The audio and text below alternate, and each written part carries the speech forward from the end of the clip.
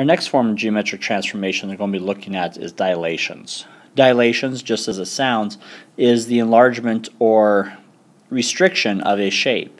Like the pupil of your eye will dilate to allow in more light or less. So, looking at some terms and notation, let's start out just with dilation itself. And dilation is the changing of the size of an object from the perspective of a given point at a specified size. And if the point that we're given for the dilation is one of the points of the figure, then that one doesn't move. If anything else happens, or if it's any other point, like in the diagram below, our pre-image of PRQ dilated from point C gives us the image of P prime, R prime, Q prime. We have a series of congruent line segments. So CP is congruent to PP prime. CR is congruent to RR prime. And CQ is congruent to QQ prime. So it sets up a midway point from the point of dilation to our image, using the pre-image as the middle. So the point that we choose to do our dilation from is the center of dilation. And now the size that we choose to enlarge or reduce the size our original object for is called the scale factor. So how do we go about notating a dilation? Well, we need some variables in order to do this. For dilation, we use a capital letter D. Our center of dilation I'm going to call point C, and the ratio I'm going to call N. So if I wanted to dilate a factor, for instance the diagram shown below, we have a enlargement of 2, I would say dilation of 2 from point C of triangle PRQ. And that tells us to find location C, and from it double the size of everything, giving us this. Now, as we do go through here, N is the ratio of C to R prime over the distance from C to R. So we're able to work this out.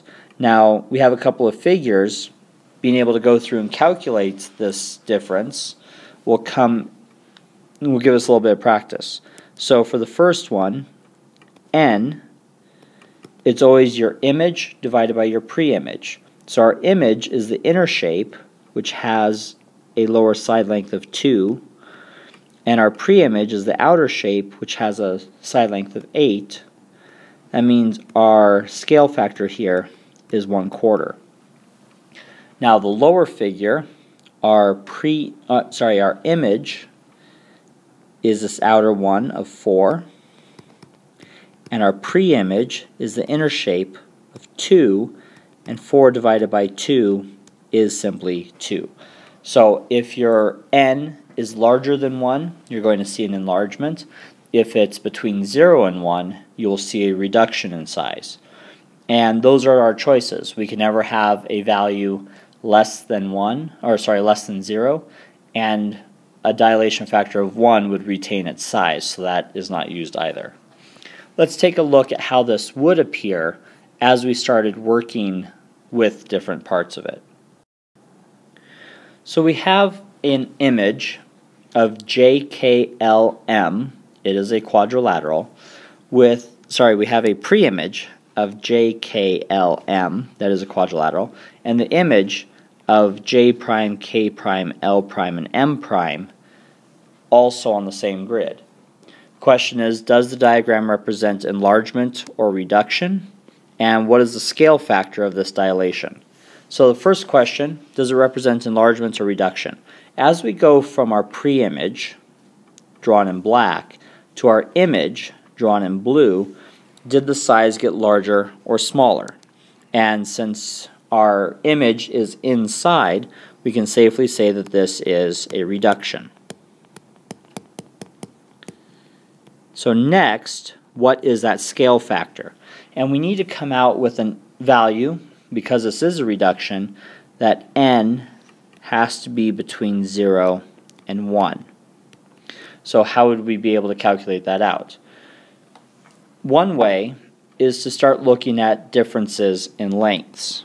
For instance, from the origin to j is 1, from the origin to j prime, from the origin to j prime is 1, origin to j is 2. From the origin to k prime is 3, the origin to k is 6. In each of these, we're seeing a constant ratio. So our n value, the scale factor, is going to be equal to our image. We'll take origin to k prime, divided by our preimage. Origin to k is 6. And then we reduce our ratio. So 3 to 6 is actually 1/2. The inner image is 1/2 the size of the outer. So once we have this figured out and know whether or not we're enlarging or reducing our size, how can we go about drawing an image set ourselves? So we're going to perform a dilation of 2 on triangle PZG and list the coordinates of the vertices of the image. When we're given a dilation written in this manner, with simply the scale factor, and we're on a grid, it's assumed that our center of dilation is going to be the origin. Now what that means, if we go through and we have a dilation of n on a given point xy, then we're simply going to multiply each coordinate by that factor. So we'll have nx, ny. So let's begin by listing the vertices. The vertex z is located at -2, 1. G is located at 0, -2, and P was located at 2, -1. And if we're having a scaling factor of 2, what we're going to do is map these out to their enlargement. So P prime will be 2 times the coordinates for P. So 2 times 2 is 4, 2 times -1 is -2.